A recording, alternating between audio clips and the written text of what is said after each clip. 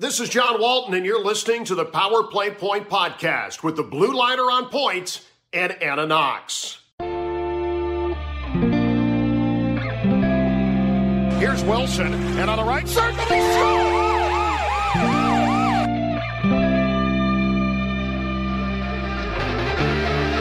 Rebound loose, wild scramble in front, score! Ovechkin with a buzzer beater! It'll count! And a hat trick tonight, number 21,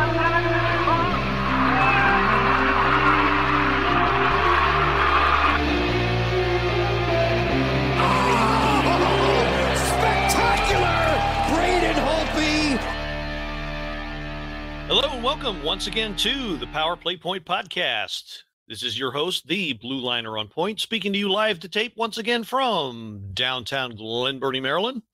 And with me, as always, to cover this glorious first week of Caps hockey is the one and only mermaid herself, live from Centerville, Virginia. It is the mermaid, Anna Knox.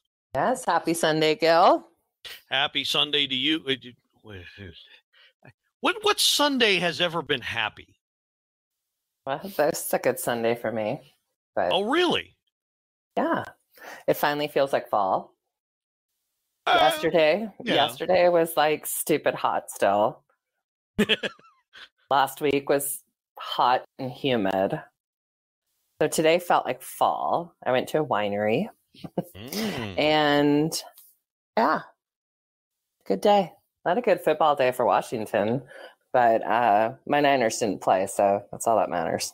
Yeah, It's gorgeous weather, so that is the happy Sunday.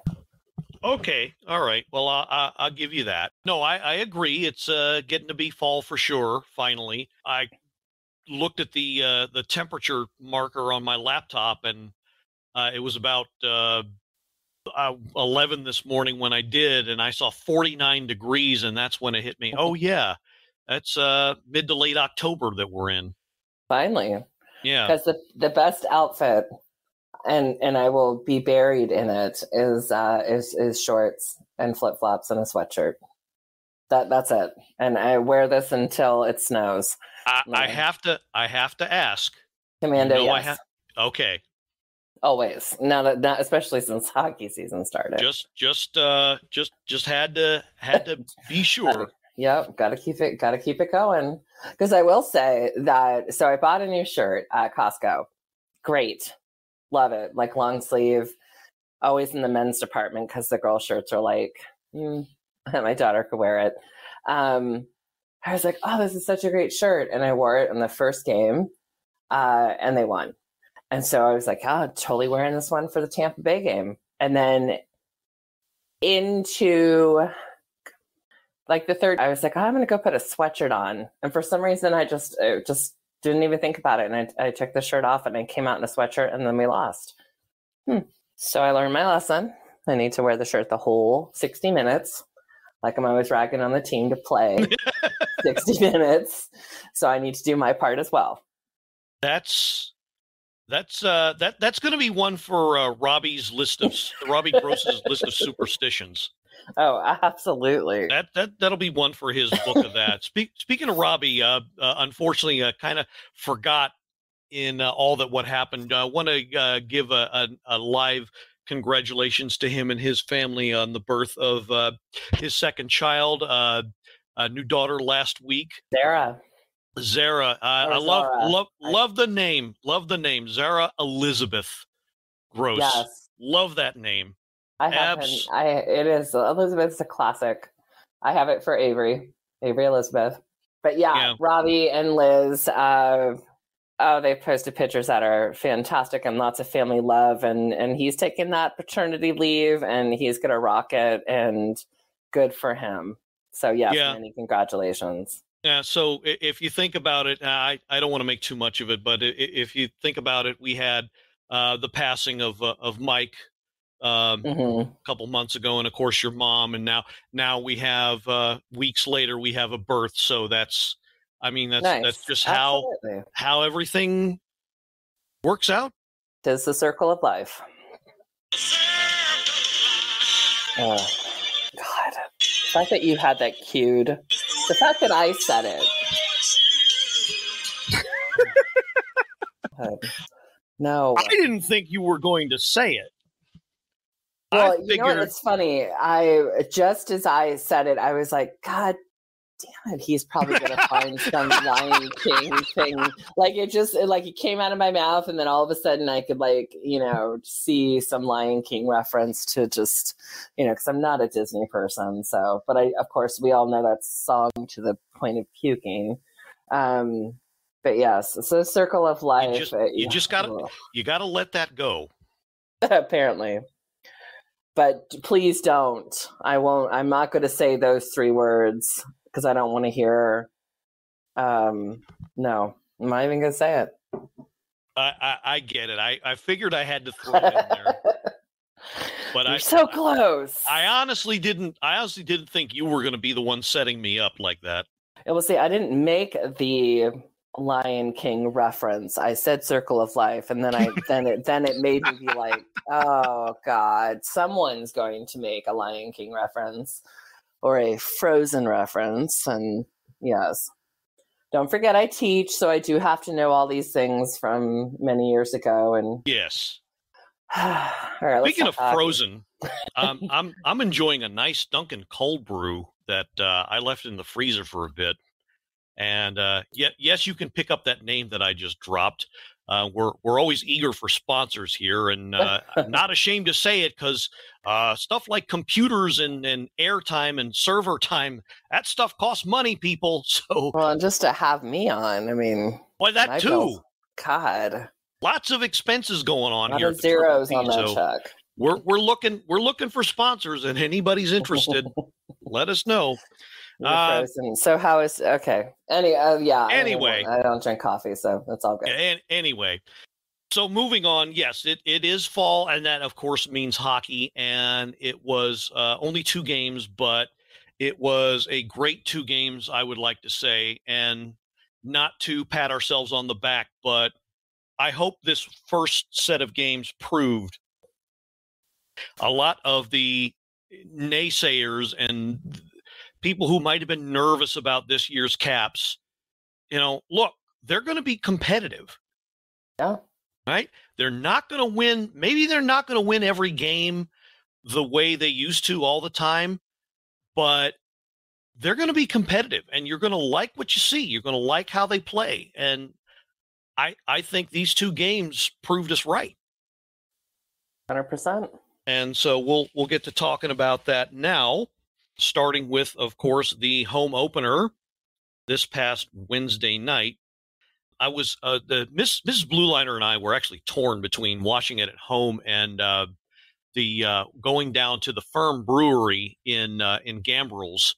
That's where the Locker Hattie beer was made. Oh, so and good. he was actually there.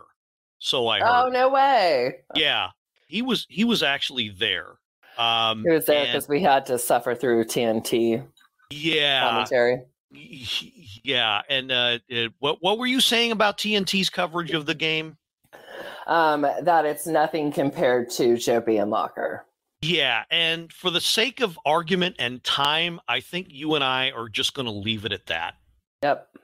That those guys are no Joby and Locker, and I think that's all we need to say about that. Yeah, it was not good. Yeah. But anyway, getting to the game itself. So, well, you all saw it was 6 goals. It was glorious action on the ice. It was nowhere near the fight night that some were hyping it to be. I don't know about you, but one of the highlights of the game was for me was when Nick Jensen did the shoulder takedown of Ryan Reeves in the corner. Was it Nick Jensen or Hagelin? It was Jensen. Because wasn't there something, was it the same where like Ryan Reeves is on his back? Did you see that one? What? No, I missed that one. Okay, but that's Hagelin then. Yeah, that one might have been Hagelin. I'm talking about where Nick Jensen was in the corner digging the puck out, and Reeves charged him from behind, and Nick turned at the last second and basically flipped him over his shoulder. I love it. My God. Shut that guy down. He's got to be humbled that, one, he was traded anyways, and then he gets injured preseason. Then he comes out just trying to be cocky, and you're like, don't even. I mean, it wasn't as much of the fight night as I said, it was hyped up to be, but the Rangers fell victim to their own trap. They thought they would goad the Caps into an overly physical game. Mm-hmm. The Caps weren't having it. They played their game, and look who came out on top. Exactly. And new coach, new players, same result. I don't know. I don't know if they've learned their lesson yet, and maybe they will, maybe they won't, but it didn't look like it in that first game. Right. All right, so quick rundown of the scoring summary. My number's sake, 4:39 in the first, power play goal, 1-0, TJ Oshie, the captain, and Kuznetsov on the assists. So he opens the scoring. And then it was, I don't know if it was between this goal. It might have been between this goal and the next one where Nick Jensen had that slap shot from the point, but it was negated due to offside on the replay. Mm-hmm. After further review. Oh. Yeah, love that phrase. What's that voice? Yeah, that's my 60-year-old NFL. No, a 60-year-old NFL referee who can't keep up, and I guess I haven't been watching too many NFL games. I kind of gave up on them long ago. Anyway, so next goal was about 8 minutes later. In fact, almost exactly 8 minutes later at 12:38. Another power play goal, Justin Schultz, his first of the year, of course. Kuznetsov and the captain also on the assists on that one. That, of course, turned out to be the game winner. And then probably the goal of the game, probably for everybody, except if your first name is Wayne and last name is Gretzky anyway. Kind of chatty. So Hendrix Lapierre, his first professional goal. TJ Oshie. Yeah, had to love it. With TJ Oshie with the slick assist on that one. Connor Sherry with the secondary assist got the play going, makes it 3-0, 13:02, 24 seconds after Schultz's goal. And it was off to the races, bring out the fire wagon, but I'm going to bring up the replay of this one just to watch it one more time. So Sherry digs it out of the corner, pushes it forward. Oshie picks it up at center, and then does this beautiful kind of leg fake. Head fake, body fake, leg fake, head fake, leg fake, skate fake, fake fake, head fake, leg fake, body fake, back fake, body fake, head fake, body fake, leg fake, head fake, leg fake, skate fake, head fake, leg fake. Paralyzer move, and lifts it and does this sideways drop pass. Lapierre picks it up, slams it home over our friend Georgia Porgiev, the goalie for the Rangers. And this was the goal of the game. The arena was rocking, the bench was rocking. Tarek El-Bashir had the greatest tweet about it. I wish I had it in front of me, but I mean the whole building was shaking after that, because I think all of DC sports is this might be hyperbole, but I think all of DC sports is starting to fall in love with this kid, and 100%. we're really hoping he makes a go of it while he's with us. But we'll see. But it was a great start. I was excited. I talked about him before, and I said, you know what, I was impressed with the fact that he had these injuries, and he had a lot of doubters out there coming in, and good for him, young kid, and that smile, with him and Oshie, just that just was awesome. I don't know who was happier, him or Oshie. No shit, right? Like that was just like, oh my god! Like the whole team was pumped up, and I just think that's awesome when you have players that, regardless, whether they've been playing together forever, this is their first game, that when they can be that excited for each other, to me is just awesome sportsmanship. And let me just correct, I'm so sorry. I don't know why I was thinking Hagelin. Yes, Jensen and the flip with Reeves. I apologize, my mistake. No biggie. Yep. But at least you remember, because I know how much you hate the big double R. I hate him so much. I still do.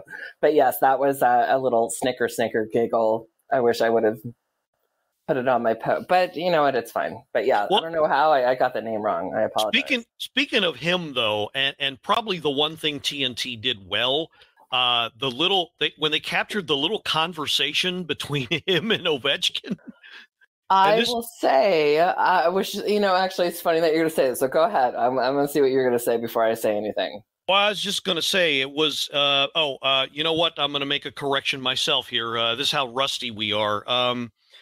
Schultz and LaPierre's goals were in the second period, so not 8 minutes after Oshie's goal. So Oshie's was the only goal in the first period. Yep. And then 12:38 in the second was Schultz, and then 24 seconds later in the second was LaPierre. But I mentioned the captain and Reeves with their conversation because he was kind of like, oh, you know what? All this scoring, you know what? I'm tired of passing and getting assists. Let me show you how it's done. And he gets a goal himself, also on the power play, making it 4-0, 2:37 in the third. And I didn't hear the whole conversation, but I'm pretty sure Ovi said, well, watch this. I'm going to get a goal here on this shift or in a little bit. And he does it. He died. Oh, my God. He is really just, I'm in awe of watching him. But I will say, like, even just being a sports nerd, to see somebody of his talent and skill and sportsmanship and leadership and everything else is just to be admired. And it is like we are, watching, history being made, and he's on our team, which is just like amazing. But you know what? His when they mic him up, sometimes when I've seen players be mic'd up like on the football field, sometimes I feel like they kind of embellish their voices, what they're going to say to their teammates because they know that they're being recorded or whatever. But I feel like we genuinely heard Alex Ovechkin, the way he talks to his teammates, the way he talks to the rivals, the way he just, and how excited he was when anybody scored, whether it was Oshie or Schultz or LaPierre. It was like, that's just a class act right there. Absolutely. I totally agree. And you're right. It's not fake. It's not embellished when it's from him. That's really him. Yeah. The man was born to play hockey, and the man was born to be entertaining while playing hockey. Right. And no two ways about it. Nope. So so he gets in on the act. Mantha and Carlson with the assists on that one. Power play was just a big wrecking ball this whole game.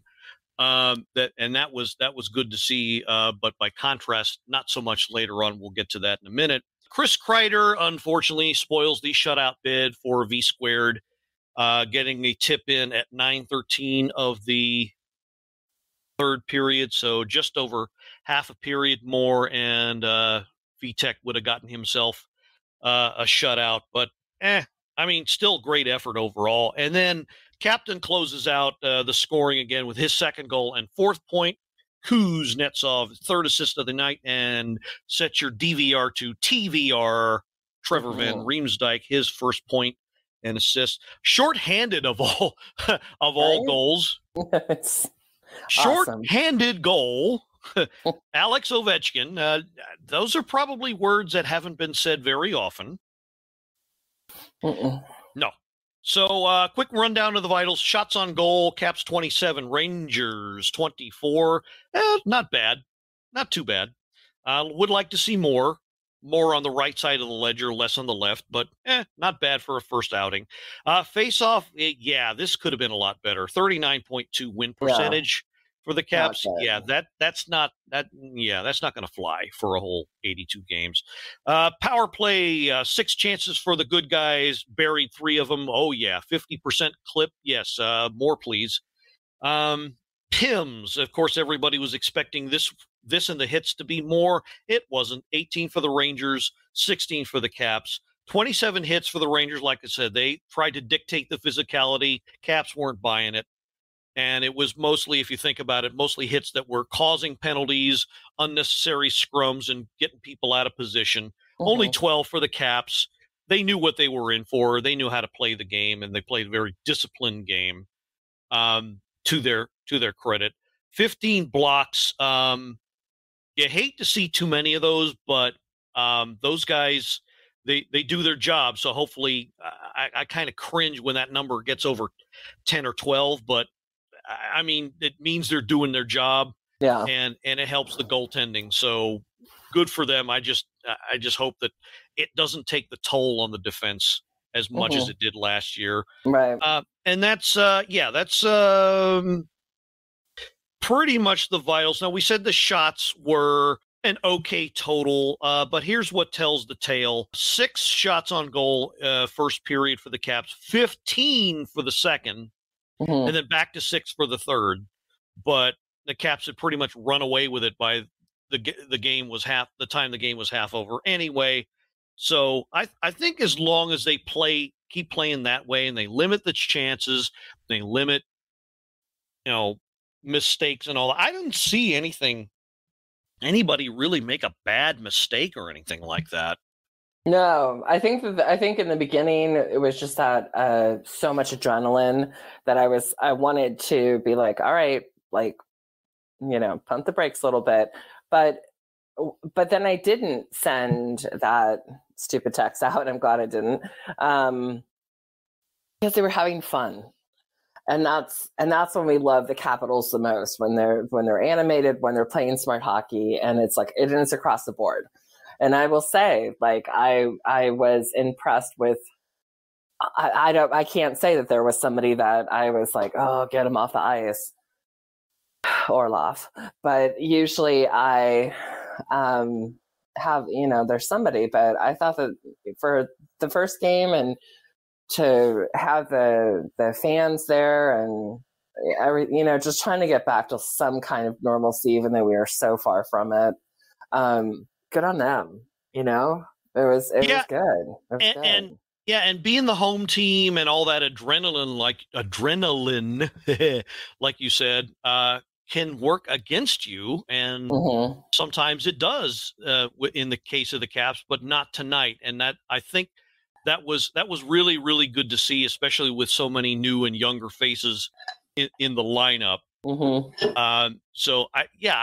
always want to get off to a good start, and I think, one game, of course, doesn't a season make, but this was a pretty good start, and I think maybe even looking forward to a lot of good things to come from this team. So, okay, on a few days later, it was last night, in fact, this past Saturday, of course, played the defending Cup champion Lightning.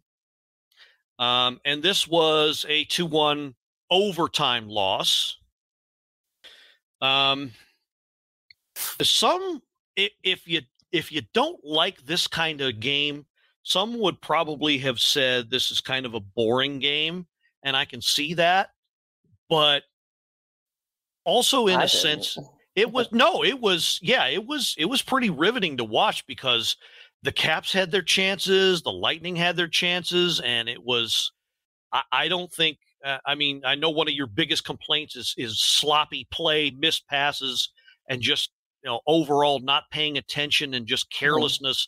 I didn't see a whole lot of that in this game. Did you? I didn't either. And considering who they're going up against, and with it only being the second game, I was impressed. Like, I was not bored at all. And also, you have to give credit where credit's due, and Vasilevskiy is phenomenal. He is a phenomenal goalie for Tampa Bay. But I will say I was I can't say equally, but I was just as impressed with Vanecek, and I have been. And I think I went into this knowing it was going to be low scoring for sure. And I definitely knew it was going to, kind of come down to the very, very end. I didn't think it would go to overtime, but whatever. But when you look at who scored on Tampa Bay, you just kind of are like, nah, okay. Like if you didn't watch the game and you were just reading the highlights, you're like, okay, but look at who scored and look at who was in goal. But I think the Capitals didn't back down. And so I was impressed, and yeah, I didn't find it boring. No, because it was a defensive battle for most of the game, and it was a goalie duel for most of the game. Right. The whole game, really. And it wasn't one of those fire wagon games where you get a goal every 2 to 3 minutes, and right. There are some out there, especially if I'm not trying to make fun of people, but if you're newer to the game, you expect a lot of action, and that means that means goals. Well, that didn't happen here, and you were kind of expecting it with these two teams, but it didn't happen. But it was a strong game played by both. The goalies shined at both ends when they had to. Yep. And yeah, it was just I didn't expect it to be as much of a duel that way, or as close as it was. I thought I was looking for one of the two teams to make a mistake that would be very costly. And the one time the Caps did, and it was by the captain. Did you see what he did? Corey Perry got loose and almost had a breakaway. Right. And then he missed it. Ovechkin missed his assignment, and then he was like, after the play, he kind of waved over the bench. Yeah, it's on me. Sorry, guys. Yeah. But he's human. Yeah. And, it's just another sign that he's not a shitty captain, but a very good captain and responsible captain. Mm-hmm. So, who happened to score the Caps' lone goal, his third. Close with that. So ridiculously close on that. That second goal that did not count. Literally, you probably could have put a human hair between the puck and the goal line. Yeah. Yeah. It was from all angles. Even listening to Joe B and Locker, but anybody was, because any angle you're like, oh yeah, is it? Was it over? What? And then you got it, and that's, that goaltender is, he knows what he's doing. And like, holy shit, to have reflexes like that split second is sick. But yeah, it would have been fantastic had that been in Ovechkin's, had it gone his way. But it would have been nice. But that just, part of the game. Just how that's puck luck. That's just how it goes for you sometimes. But Caps still get the loser point, and I guess that's a good thing in the long run. Samantha Pell was pretty critical of the power play, and I got to agree they could have put it away when they had that power play. Weren't they 0 for 4? Yeah, they were. That's what I was saying. First game they were gangbusters, and this game, they were the exact opposite. And I don't know. I think you were. This might have been the cause for one of your posts on the Facebook page. Shoot the puck. shoot the effing puck was the. I believe. Yes. You can't see it, but I'm doing air quotes because. I'm trying to be the good one here. Shoot the fucking puck there. Yeah, that too. Mm-hmm. But yeah, I think that's what caused it because I just think they got back to being too careful. Yeah, which is what killed them last year. Well, if you looked at it, it was like the hell, like. Come on. Yeah, it just was like this back and forth passing, and it just didn't seem, I don't know, like I didn't know what was going on. So yes, hence the message, but frustrating. But I will say I did walk away with both games. Pretty proud of 92. I was just about to ask you about him. Yeah. I said, we said last week on last week's episode, he would be the key player, if not one of them. If he wanted it. Yeah, if he has his head and his heart in the whole thing. So far, I would say he's acquitted himself very well. I think last night's game, he might have overthought things, but he did take a few chances. He wasn't just skating in circles and just kind of looking for the highlight reel pass. He did, leave himself open and did take a few chances and actually shot it a few times. But I also think he was overthinking too. And, I don't know. You can be glass half empty about it, but if you want to see it glass half full, then it means he's starting to get his game back. I agree. And I think that he, had a lot of time to think about consequences and damage he's done and image that he's kind of destroyed through the eyes of some fans.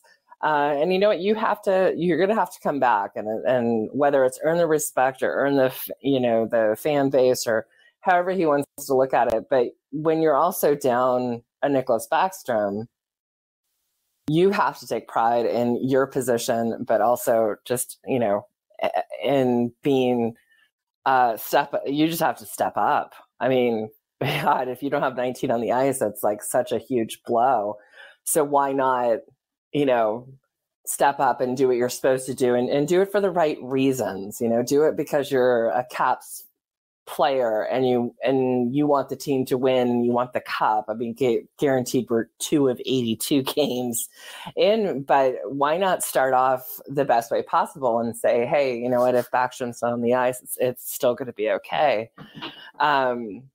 And I thought he played well. I mean, I will agree. There was a couple of moments yesterday where he was my shoot the fucking puck moment.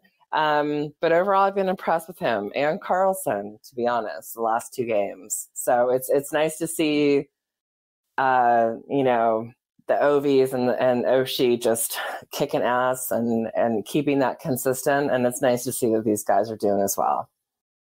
Agreed. Very much agreed. And it is great to see the veterans take the lead and, show the younger guys how it's done.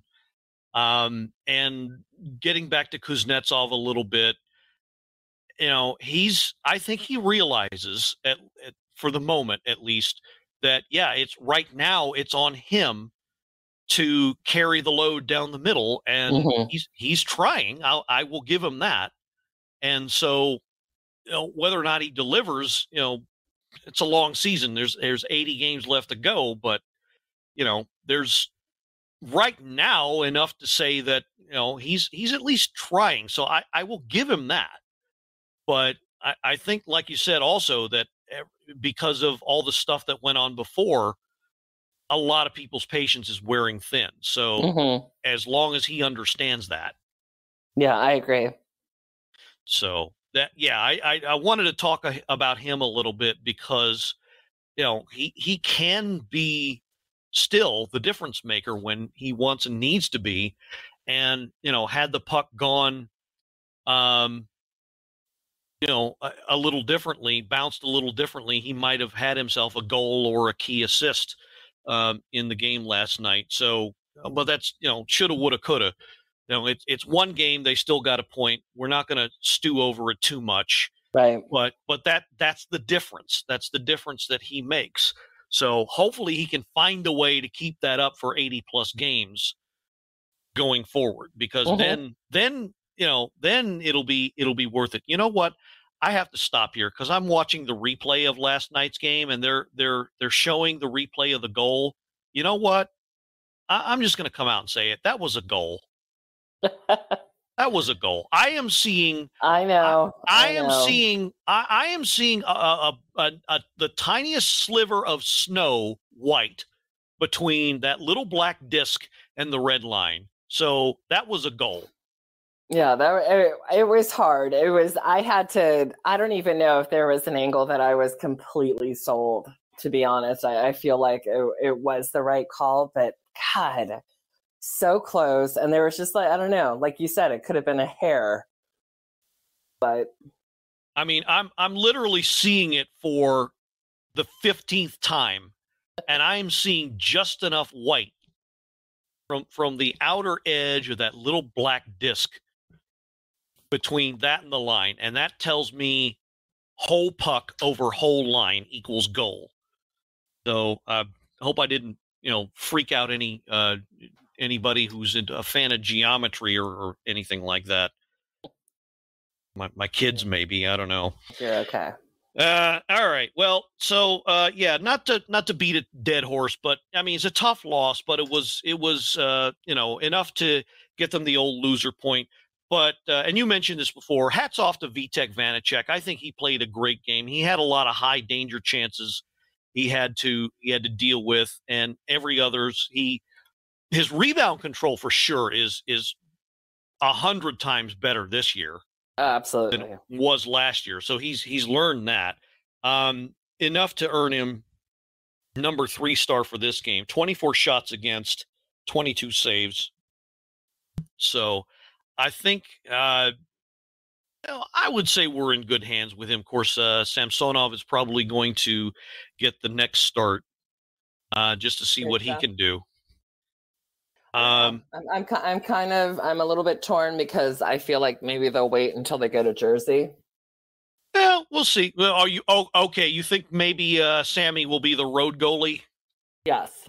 Okay. Yeah, I can see that too. Yeah.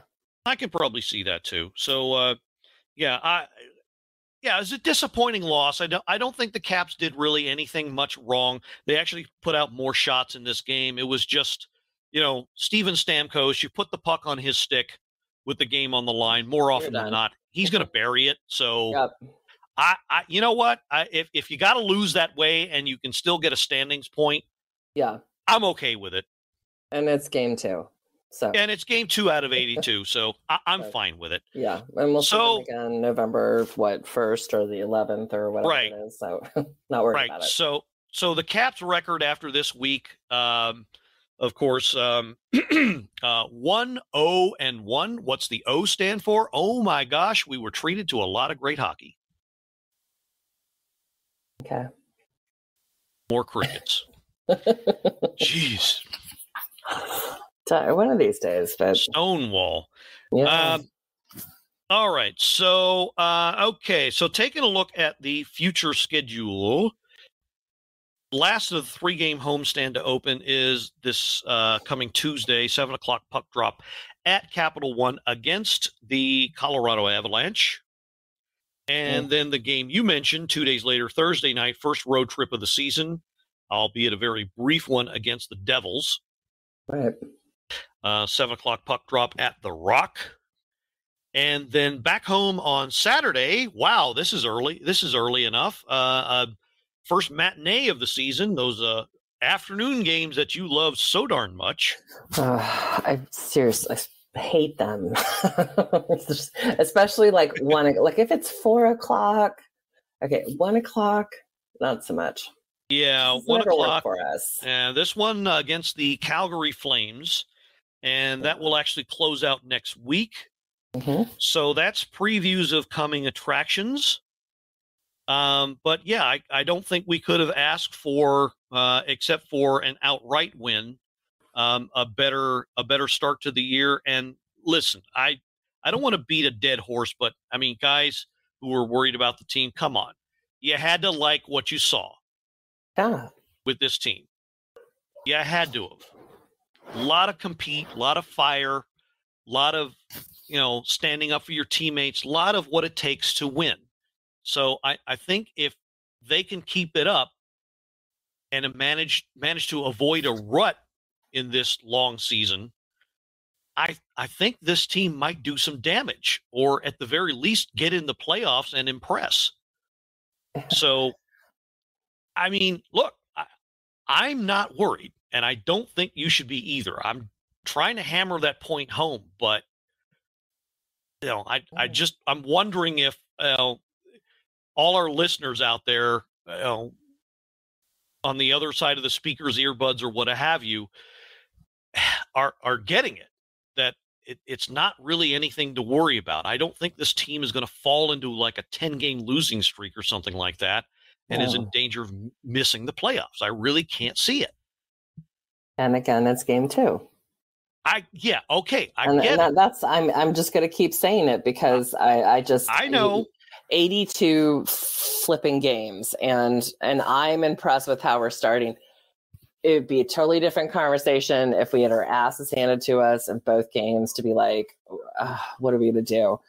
We look good. We have vet players that are fantastic, and we have rookie players that are fantastic. And I think the chemistry so far has been spot on.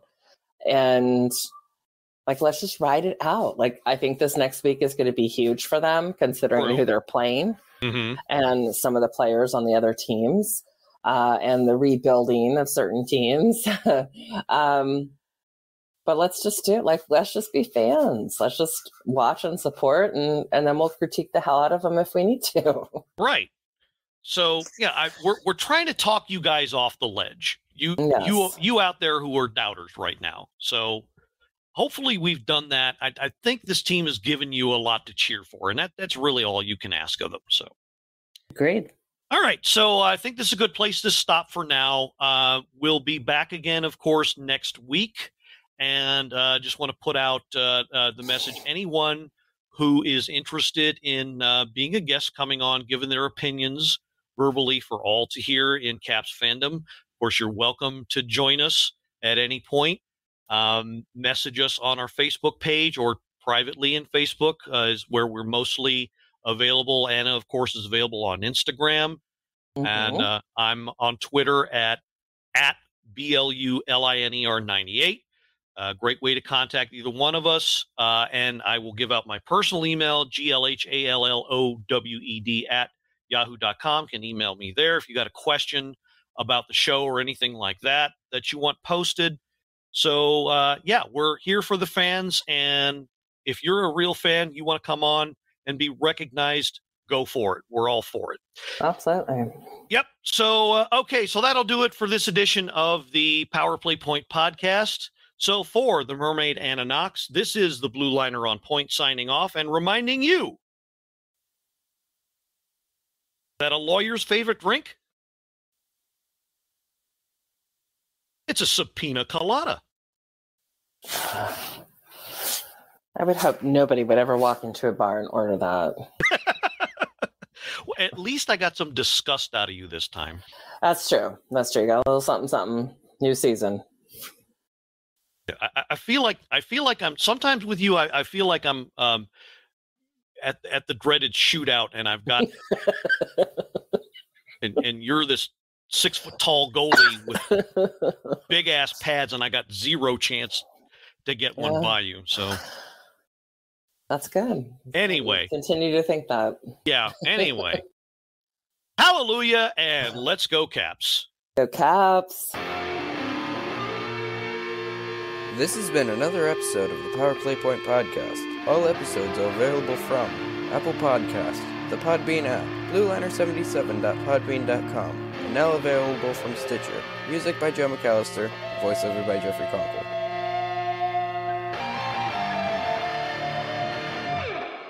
Good morning, good afternoon, and good night, Power Play Point podcast. Thanks for listening.